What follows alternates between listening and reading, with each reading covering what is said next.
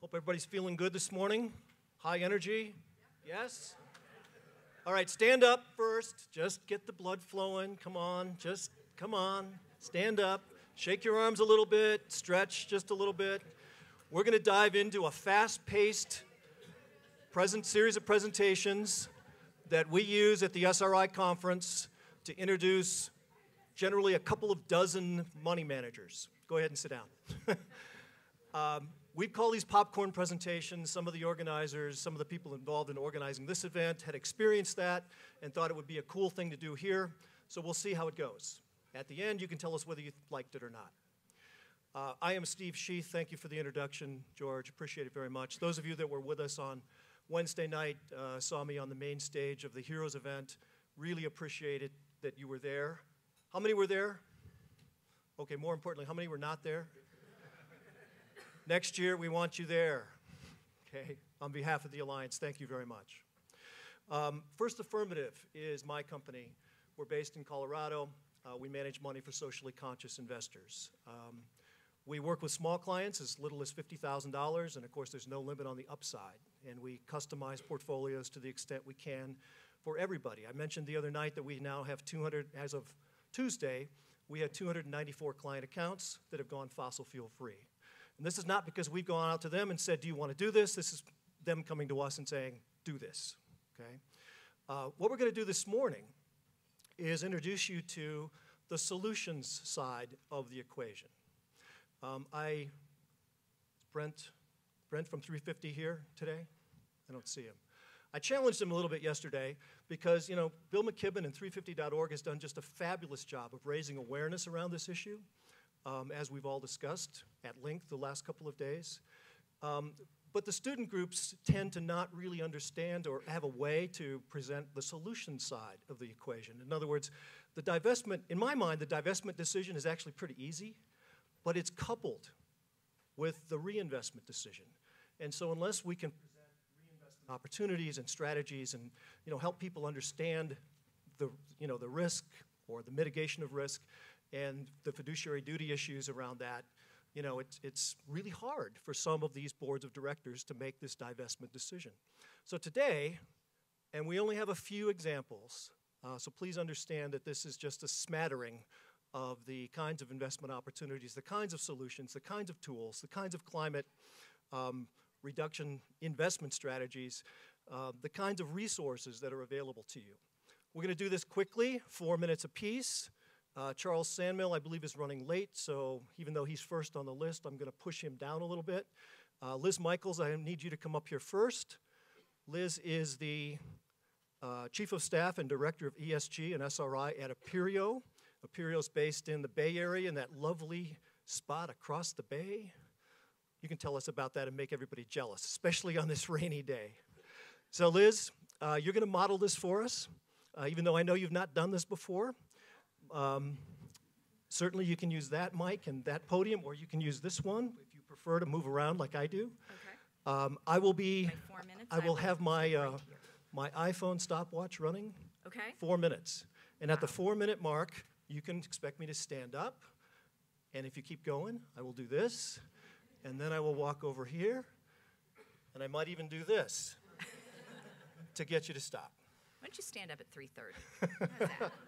We'll Take it away, Liz. And then I'll be there. Hi, thank you very much for your time. Many of you may be familiar with a study that we have done.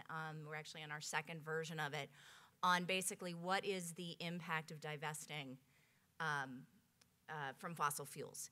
And the bottom line answer, and this is the question that comes up time and time again, is what is the give up? If I divest my strategy from my public equities, and that's all I'm speaking of right now, if I divest, how much is it going to cost me? Am I going to be able to pay for my scholarships, build a new building? And we did a very comprehensive study. We looked at what happens if you take the entire oil, gas, and consumable fuel sector out of an indexed portfolio, both domestically and globally. And the answer is, it is de minimis. Okay? We re-optimize the portfolio, and you can control any incremental risk. Okay? So if somebody says to you, it can't be done and it's going to cost too much, Our study is posted. It's posted on the Responsible Endowments Coalition. It's posted on 350. I think it's posted on the primer here, and it's on our website. It includes a back test. That's the other thing that comes up. What happens, you know, that's fine today, but what happened 20 years ago? And we have run those numbers too. Please avail yourselves of the numbers. To the students, if you don't understand what the numbers mean, call me. I'll explain them, okay? They are intended to be accessible to everybody. So what does that mean in terms of the solution that we offer to folks? We manage about $12 billion in total. $2 billion of them are in SRI and ESG strategies. Those are across several thousand separately managed accounts, which for those of you dealing with the commingled trust issue, it is an alternative to that. We customize around value sets.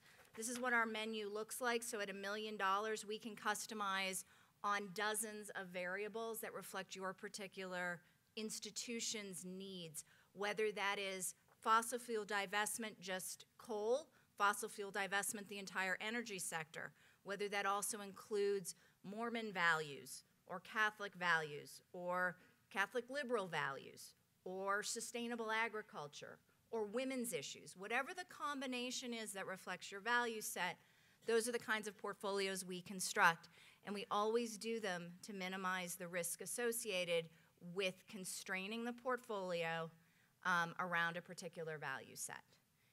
So that in short is what we do. We are index, passive, and quantitative managers. We charge indexing type fees, and I'm happy to take any questions.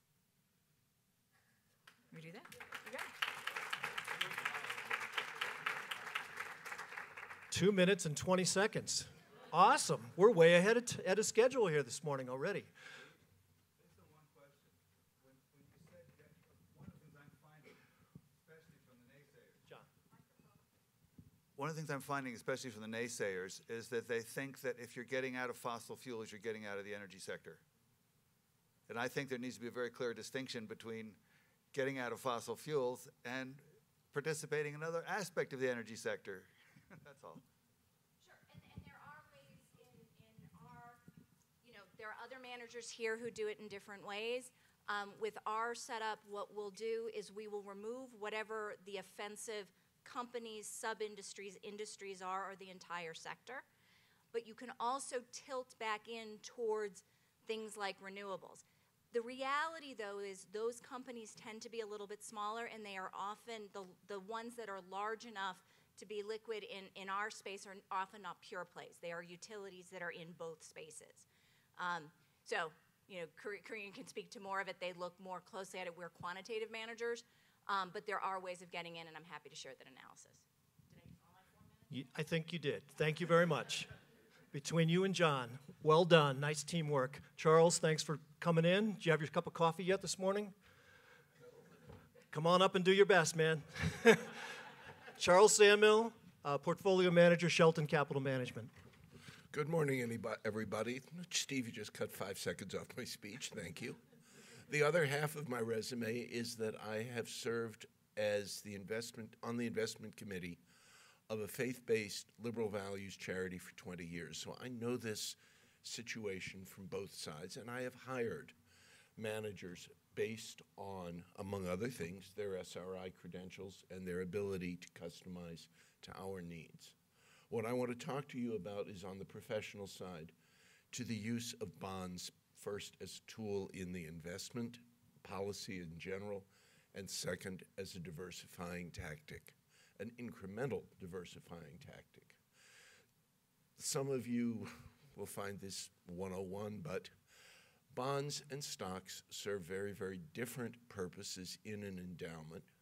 Think of hammers and saws. You need both of them to build a house, but you don't want to use one for the purpose that the other is there for. Stocks are there to get you some growth, to eventually get you some dividends, and to produce a great deal of upside. They're somewhat more valuable than bonds, which, of course, for that trade-off, make a lower return on a historic basis. So using the two of them diligently gives you the opportunity of participating in both both growth and income tangents, and using them together means that they dampen each other and stabilize your portfolio. For the bond sector in an endowment that is looking to become greener, the issue is not so much throw out A and bring in B, but what we're doing and what we have the opportunity to do since bonds mature every few months is to replace old bonds with new ones, and this is what your portfolio manager is paid to do. You have the ability within both your investment policy and in your conversations to ask, what can you do to add a green flavor or a green impetus to our bond portfolio? And the answer is there is a great deal. The green bond phenomenon has taken off, and the graph of green bonds outstanding today kind of looks like a hockey stick. So you have slow growth from 2008 to 2012, and then boom, there's 60 billion outstanding. This is in a market that is largely AAA, largely in US dollars.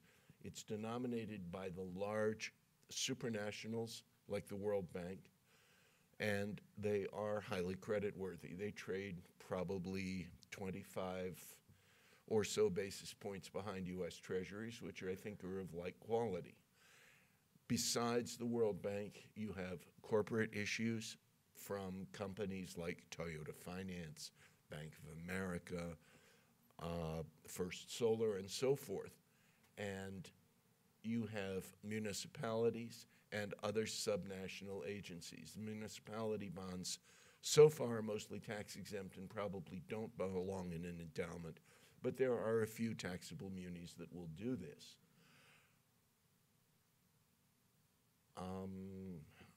I think you are better served if I take your questions. Thank you very much for listening. Sir. Do you have a view about some of the income generators that things like Solar City are doing where they're looking at parsing some of their leases and like that? There are two flavors of bonds that I have seen from Solar Cities. The first one was an asset-backed piece, which was BBB, and it came before I had a chance to see it. The second one is a very, very different animal. It's not a pure green play, and I'd rather discuss this off stage if you don't mind. Thank you. Thank you, Charles. Thank you, Charles. Questions only work if people stop really early in this 4-minute time slot, okay? Karina, well, I don't know why I try to put a T in there. Karina Funk, co-portfolio manager of the Brown Advisory Large Cap Sustainable Growth Strategy. Boy, that's a mouthful. You want to do this or that? I'm going to time myself. Very good. I don't want the hug. Sorry. Later, when we're done.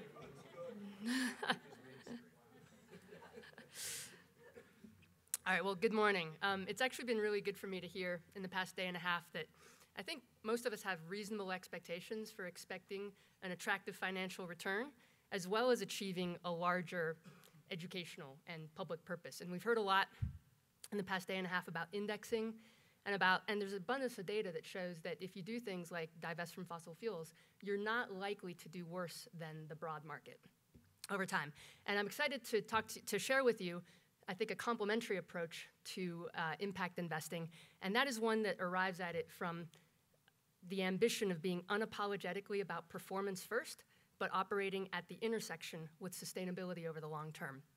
And I think that at that intersection is where we find some of the most compelling investment possibilities over the next decades. And the reason why I'm confident about finding these opportunities is that in our economy, across the entire economy, we have a lot of environmental challenges. And Tom Van Dyke, if you heard him yesterday, did a great job explaining how these risks don't only exist in your energy or utility holdings.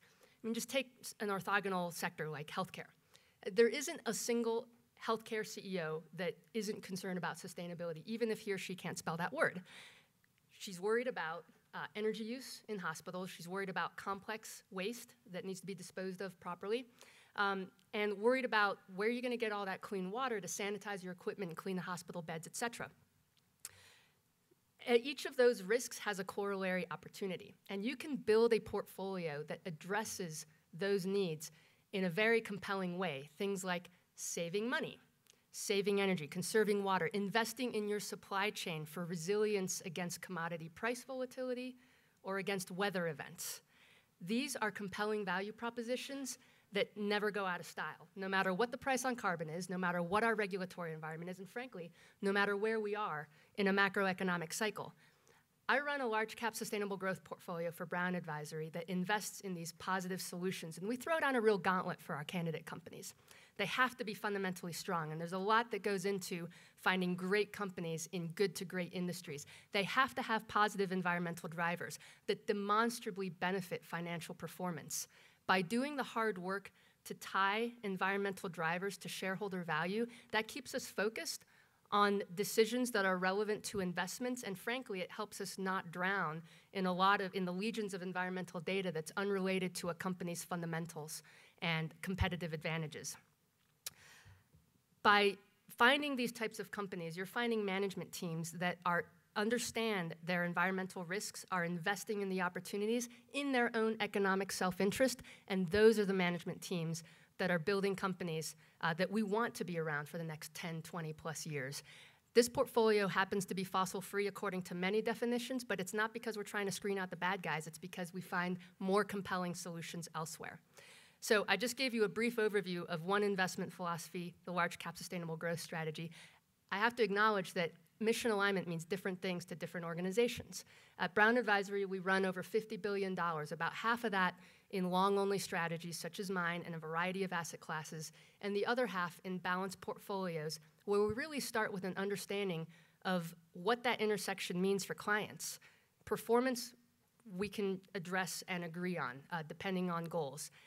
As far as mission alignment, what legacy do you want to leave? Are you worried about contradicting your organization's mission in your investment portfolio? These are fair questions for any organization, whether they come to us for a mission-aligned mandate or not. And by holding those investment opportunities to that intersection and to the same high standards of performance, operational, and financial due diligence, we can start to build portfolios that really address both of those needs of performance and mission alignment and not either or.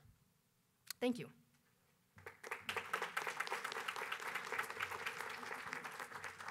Awesome. Well done. Thank you very much. So we've heard from an index cracking quantitative manager.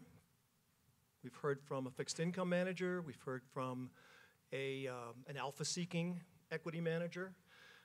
Another alpha-seeking equity manager actually has alpha in the name. Callie, where are you? There, Callie Wyant, Director of Business Development for Green Alpha Advisors based in Boulder, Colorado. Do you like the mic or the podium? All right.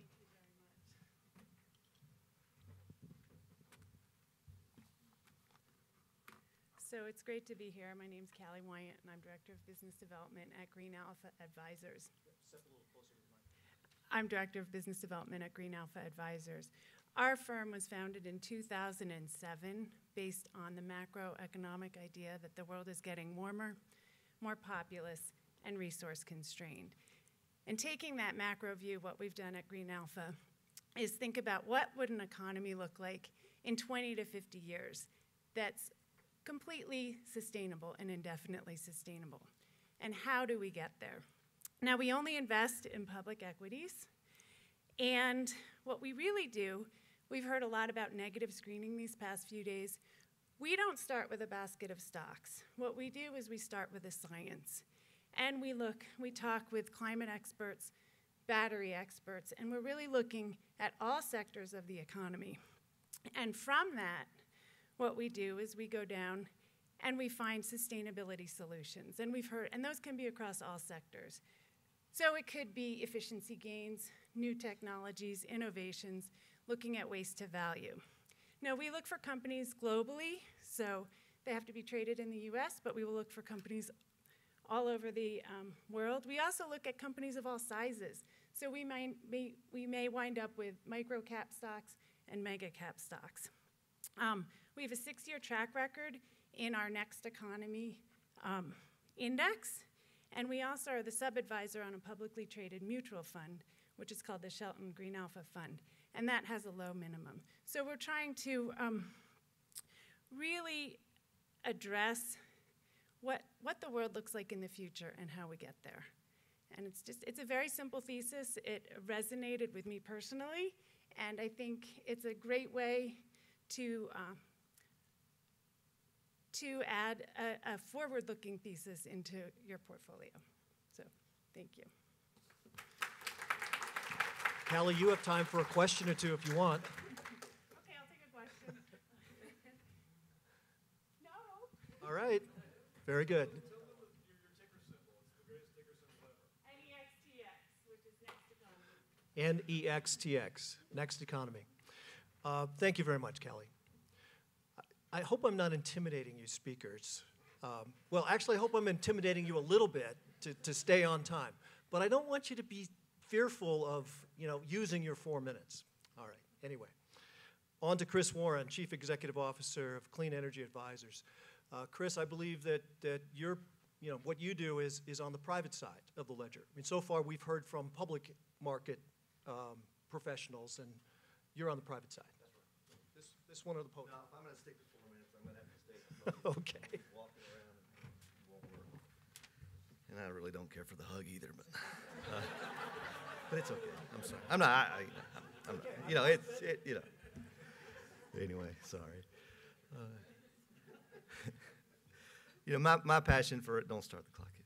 My passion for impact investing started really in the early '80s, long before ESG or impact investing or really any of the terms we use today were being discussed. And actually, long before I knew what a stock or a bond was, to be honest with you. I was 13 years old. My father took me on a camping trip to West Virginia.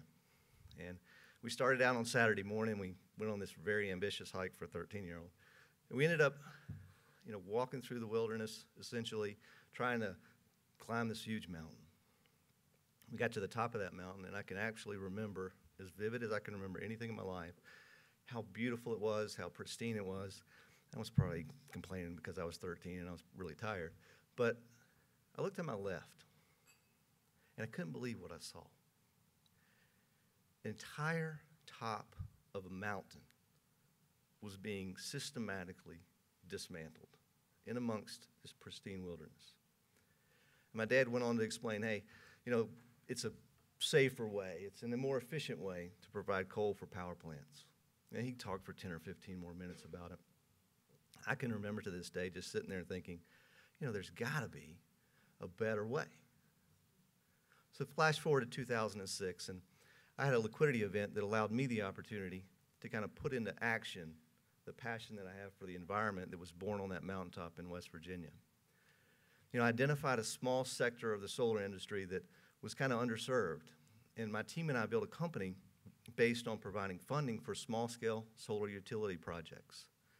And while most of what we've done has been in structured financing, the economics of solar projects has changed substantially in the past few years, and it's really opening the door up to a larger group of investors. I'll give you an example. 2.5 years ago, we did a structured financing deal for a 5-megawatt project just north of Charlotte, North Carolina. The total CapEx for that project was $20 million. Today, in the same area, we're acquiring 5-megawatt projects for $8 million. It's a significant difference. And having spent most of my earlier career in retail financial services, the more projects that we funded, the more apparent to me it became that the underlying aspects and characteristics of solar projects would resonate very well with conservative and income-oriented investors. In particular, there are 3 compelling characteristics of solar on the investment side: predictable income, preservation of capital, and positive impact. The underlying financials of solar projects are based on steady, predictable cash flows driven by long-term contracts to purchase all the power between the asset owner and the utility company. In fact, we call solar investments a series of knowns. It's a known CapEx, it's known energy production, it's a known fuel cost, which can't be free, right? Although it's a little difficult today.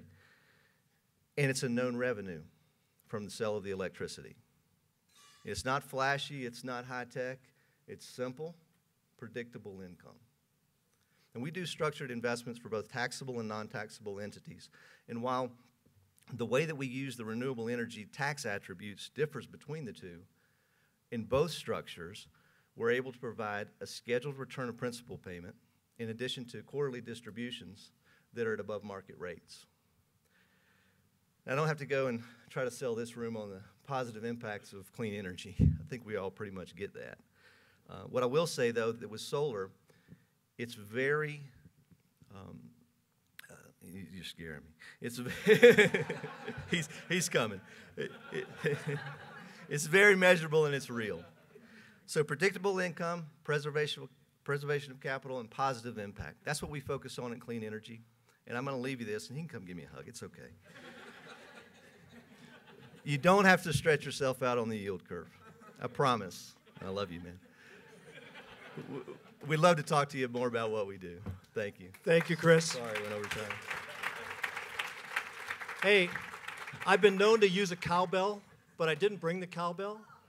I'm sorry, Barbara, I forgot the cowbell. So I thought, the personal, more intimate approach would be better. People are not liking it, though. I think I'm going to go back to the cowbell. Some of you may have noticed that we skipped over Bob Helmuth. Bob called me early this morning and said that his roof was leaking. It was raining pretty hard last night, and so he couldn't make it today.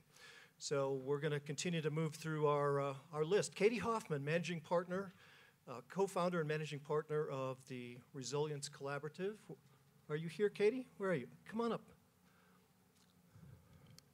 Katie's got a great little resume in the book. I hope you all have a chance to read. Take a minute to read it.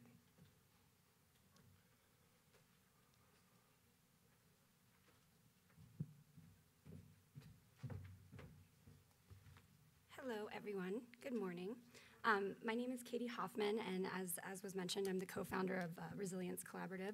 I also am a co-founder of Fossil Free UC, which was the student campaign to transition the University of California's $91 billion portfolio out of the top fossil fuel companies and into climate solutions. Now, I've been involved in that campaign since 2011, when it was very small, and most of us were on this side of the spectrum. And now I've seen it through to a process where we have not actually achieved full divestment, but we have achieved a policy for full ESG integration into that $91 billion portfolio, and a commitment across asset classes, that is, and a commitment to $1 billion of investment in climate solutions over 5 years. Now, what has happened there, which is interesting, coming from both the student perspective and now working as a consultant to different entities within the University of California, is the investment office is really trying to figure out how to approach this issue with due diligence, and I really appreciate what they have done. We are working to get more student engagement, which I would recommend that everyone in this room try their best to engage as many young people as you possibly can in the decisions that you make that will affect our future. That being said, I want to go into a little bit of what they've done, which I do think is wonderful. So with this $1 billion, they have entered, the investment office of the entire UC has entered into a coalition with the White House Clean Energy Investment Initiative, and this is a coalition with the Hewlett and Schmidt Foundations, as well as Wells Fargo, to catalyze $2 billion of investment, private sector investment, in climate solutions, namely in prominent and promising carbon-reducing technologies. Now, they've also joined the UNPRI and CERES, and they're investigating how to decarbonize the portfolio and really trying to get as much information as they possibly can before they deploy different elements of that $1 billion across the different asset classes, mostly right now looking at focusing in private equity. Now, at the system-wide level, which, California being the 7th largest economy in the world, that's kind of up here. I work now more at the community-based level, particularly at the different campuses, which sometimes acts as if their own little nation states within a much larger system competing against each other, which is really, really interesting. That being said, I wanted to focus a little bit about what's happening at the campus and community level that really, I think, is promising and potentially an idea for folks in here with endowments or at institutions. And this is the concept of a revolving fund, or a green revolving fund, which anyone in here familiar with the Sustainable Endowments Institute and the Green Billion Challenge? Maybe? Yay! Woohoo! So really, really wonderful idea. And the idea is to set up revolving loan funds on campuses to increase efficiency and then generate cost savings that will revolve back into the fund to continue to do that. You can see that there might be some barriers to that given the proximity of a campus. However, more than 78 campuses in Canada and the United States have these, and they have proven robust returns kind of across the spectrum, anywhere between 25 and 50% over the last 7 years that these have kind of been established. In California, California Institute of Technology is one of the best models that we have to really illustrate the metrics behind this. So I would say go look into that. We just actually launched one at UCLA. It's the largest in the country, $15 million. And the really interesting thing about this fund is that it was designed with state policy in mind on how to augment policies that were trying to address carbon efficiency and other forms of climate solutions within communities outside of the kind of ivory tower of the institution. And I really appreciate what UCLA has done here, because the research they did looked into Proposition 39, which is using sales tax essentially to put into a fund that will create efficiency projects within the community. And when they designed the fund and they launched it in 2014, they wanted to design it in such a way that it could grow with those types of investments happening in the community. So I bring this to the floor in this short amount of time because this model has tremendous growth potential. I think both within institutions to start, but then also outside of institutions to create a sort of communiversity opportunity, if you will. And particularly when institutions and investors of institutions look into and consider the state policies and opportunities to expand funds over time to generate larger cost savings. And just to close, in the last few years in California, I'm really excited about this policy because it gets to the kind of justice element, which I feel we often need to really push in this conversation. We just passed a state policy. I mean, we have AB 32, which is our large comprehensive climate legislation, and within that is a cap and trade policy. And a group of environmental justice organizers and led by this wonderful organization called the Greenlining Institute ensured that 25% of cap and trade money generated would go back into low-income communities and some of the communities most impacted by climate change in California. Now, what we're trying to do, and Resilience Collaborative is really looking at, and we've been talking to Greenlining Institute, is how do we take these models that are on campuses generating robust returns and actually work with policies that are addressing questions of equity in community. And I'm getting the thing. I'm almost done. And that's pretty much it. So making sure, yeah, yep.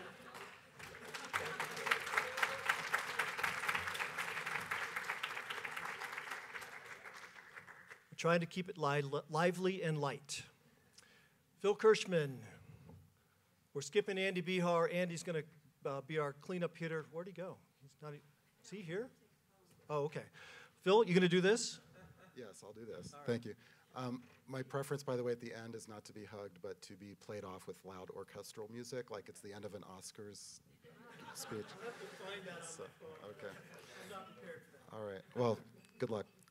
Well, thank you for the opportunity to address you. My name is Phil Kirschman. I am Chief Investment Officer at Cornerstone Capital Investment Management. We are a consulting firm organized around the idea of delivering sustainability-focused investment solutions across the entire client experience. So for us, that includes a deep planning kind of conversation with clients, followed by strategic asset allocation modeling, investment policy statement work, risk modeling, vetting manager solutions across the asset class spectrum, recommending custom combinations of those managers for clients, and implementation support and portfolio reporting.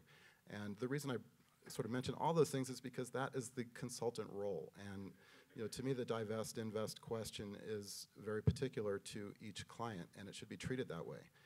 The divestment decision may be slightly binary, you either do or don't, but the reinvest question is very multifaceted, and it has to do, I think, very particularly with each client and why they have chosen to divest. It could be for the moral aspects that Jana mentioned. It's very interesting that there's a lot of passion on the moral aspects and good reasons for that, but there's also very compelling financial arguments for divesting as well. So I think it comes down to that. You have to understand why are you divesting, and that plays very much into why you would reinvest and how you would reinvest. And to me, the interesting set of solutions that were presented here are a smattering of the possibilities.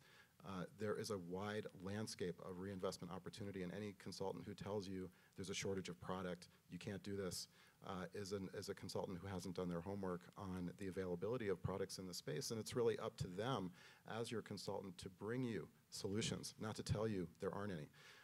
On the other hand, I think it's really important that consultants recognize where clients are on this spectrum here.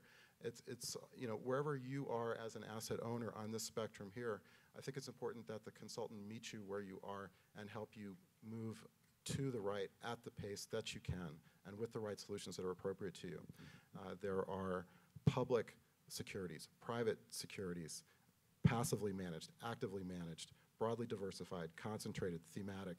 There are lots of different ways to approach it. You just need a consultant, I would say, who is going to be an honest and competent partner with you to meet you where you are and help you find the specific solutions that are most appropriate for you as you go. So that's what we try to be. And I promise not, I was going to not comment on this carpet and how it looks like a gigantic crime scene of a squid that was somehow met its demise in a very untimely fashion. But so with that, I'll give up my time. Thank you.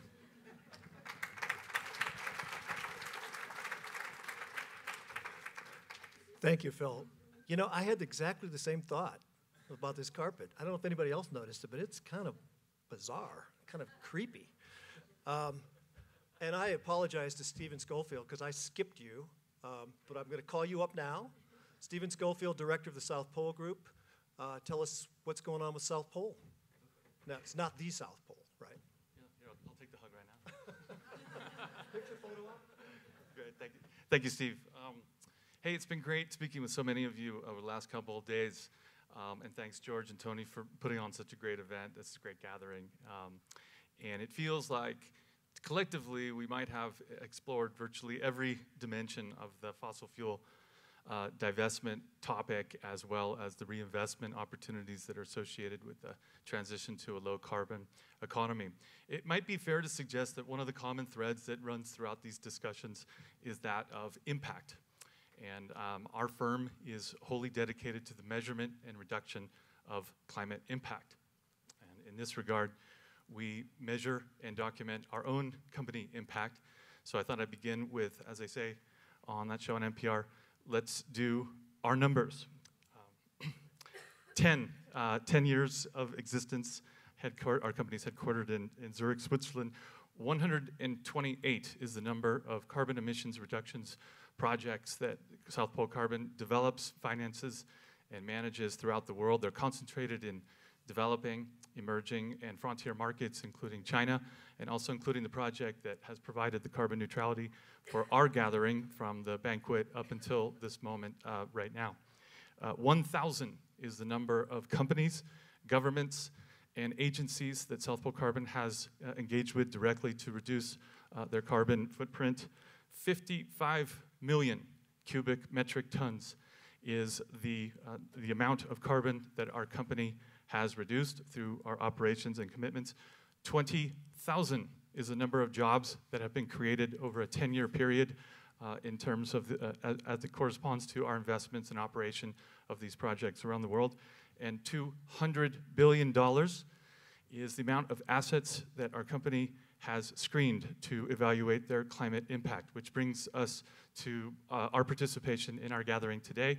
South Pole Carbon entered the capital markets approximately 5 years ago, principally through a grant from the Swiss government foundation My Climate, which enabled the company to work directly with the Swiss Institute of Technology to build out the largest greenhouse gas emissions database for the total universe of publicly traded companies in the world. For those of you that have access to a Bloomberg terminal, you can find a portfolio carbon screening tool that our company runs and operates. It's under the Carbon app. If you'd like to upload a portfolio as an asset owner or an asset manager and benchmark your carbon footprint of greenhouse gas scope 1 and 2 emissions vis-a-vis another index, we invite you to do so. And then lastly, I'll leave you with a bit of a case study that I have in my hand here. And so a couple months ago, actually 3 or 4 months ago, we approached Harvard Management Company, the entity that manages Harvard's endowment. And we were quite keen to do a carbon screening of their assets under management, $36 billion. Unfortunately, we were unsuccessful in engaging them. Our calls were unresponded to, and a meeting was not attained.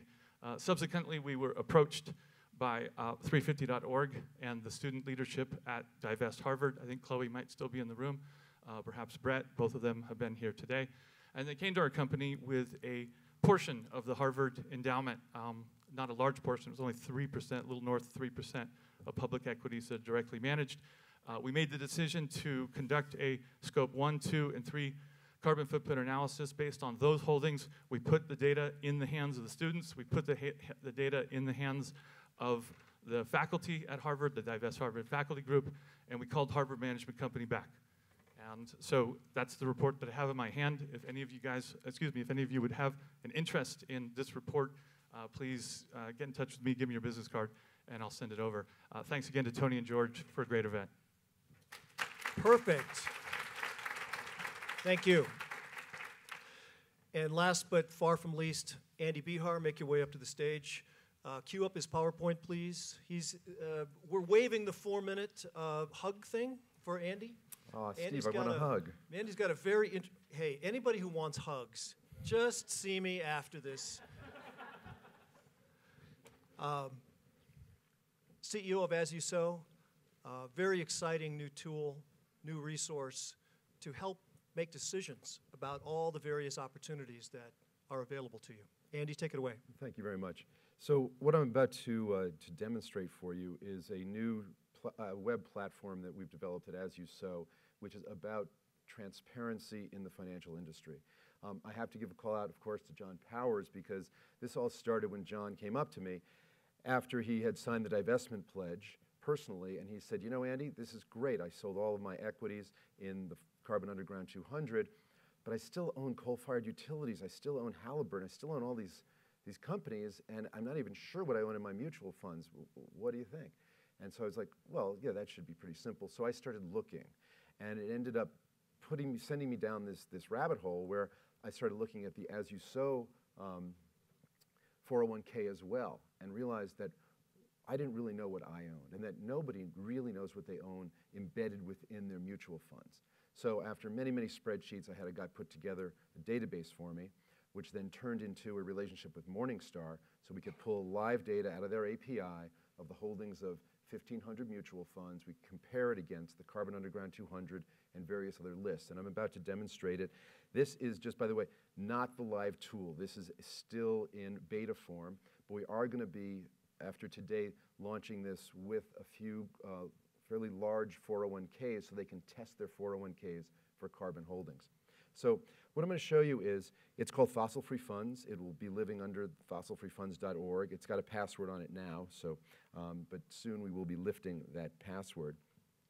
So let's say you come to Fossil Free Funds and you just say, well, what have I got in my portfolio? Well, you can just put in a stock ticker.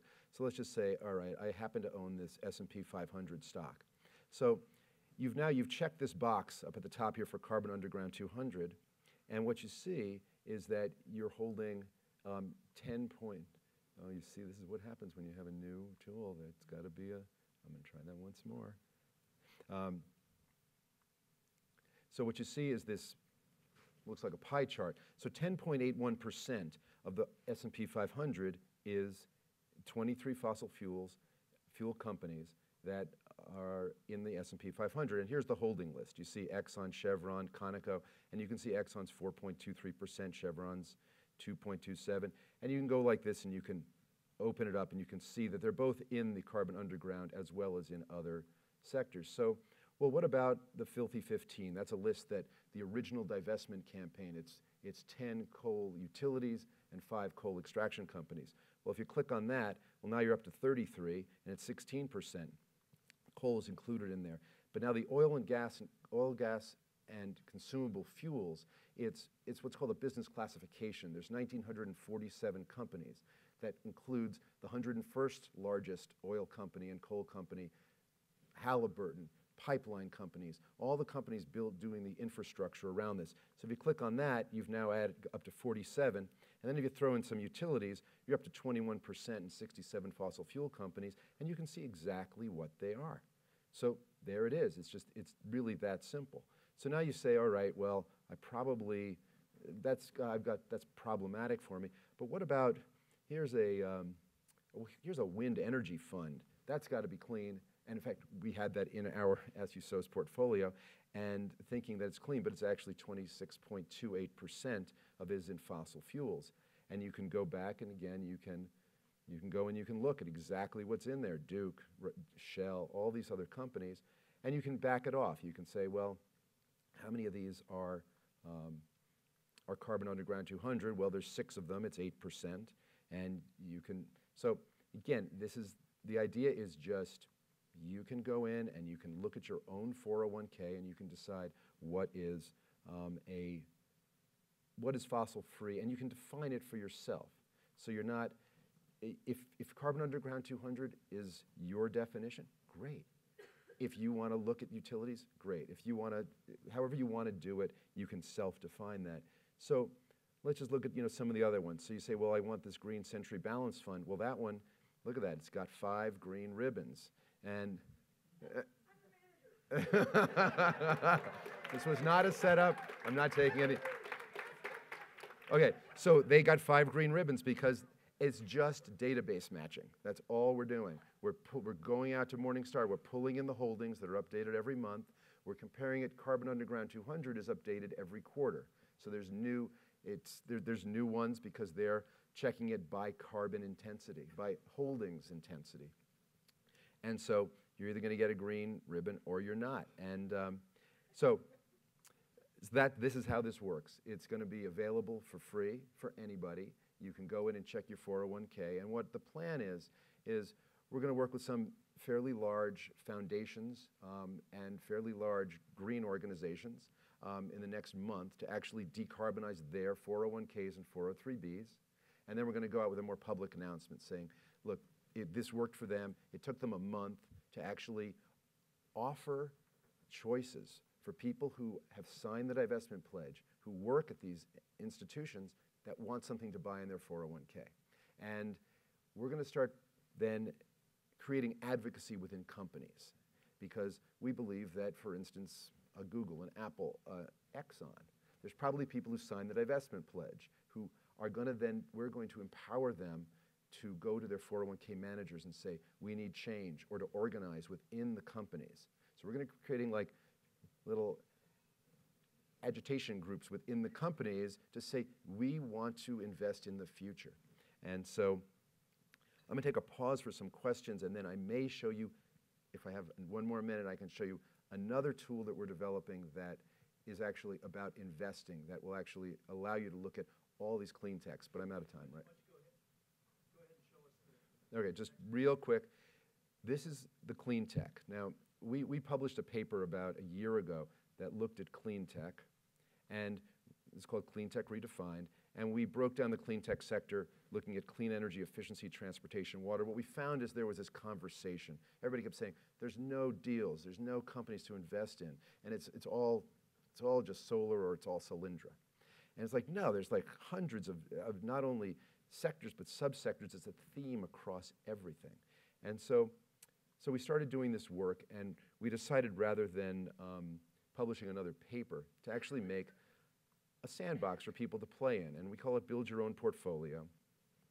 And what it lets you do is, so you're in here, and so you can go to this, you can go to a filter by sector. So for instance, if you go to, let's just say, energy storage, I'm just going to give a couple of just like quick examples. And I'm just going to pick, okay, here's one. It's a fund, and I'm going to click hold, and it goes over there into your portfolio. And that's just a virtual portfolio just so you can play. And I'm going to go here to water, and I'm just going to pick one here, and I'm going to pick another one here. Now, what just happened instantly is, if you had bought those, you would have beaten the S&P, the NASDAQ, and the Dow Jones. Just like that. You can see those little check marks. But now we have this little weighting tool. So let's just say you said, you know what, I wish I had more small cap. Well, if you had been all in the small cap, you would have not beaten the It's that fast. You can actually go, and we're going to be scraping daily data from all these companies. We have about 112 companies in there now. We're going to be adding another hundreds of companies. The only rule to be on this, and we're going to put together an advisory board to help us pick the companies, is when deployed, you reduce demand for fossil fuel and for water. But it's just, you'll be able to click on the company and get any background information. It's just, again, we just want transparency. We're a 501c3, so all this stuff will be out there for free as a tool for managers, for people, for funds to play with. Sure. So, big round of applause for all of our presenters this morning, please. No. Barbara is going to, I don't know, she's the boss now. I'm handing this over back to Barbara. Barbara's the boss. I just want to say, good morning. I just want to say, you know, the divest decision is coupled very closely with the reinvest decision. The reinvest decision sometimes can be complex, but as Phil said, anybody who says it can't be done, anybody who says there's not enough, you know, choice out there is, you know, shouldn't be the consultant to the client. What we tried to do this morning was present a few examples of tools and resources and investment opportunities that can be utilized on the reinvestment side of the equation. So I hope we've succeeded. Thank you very much for your attention.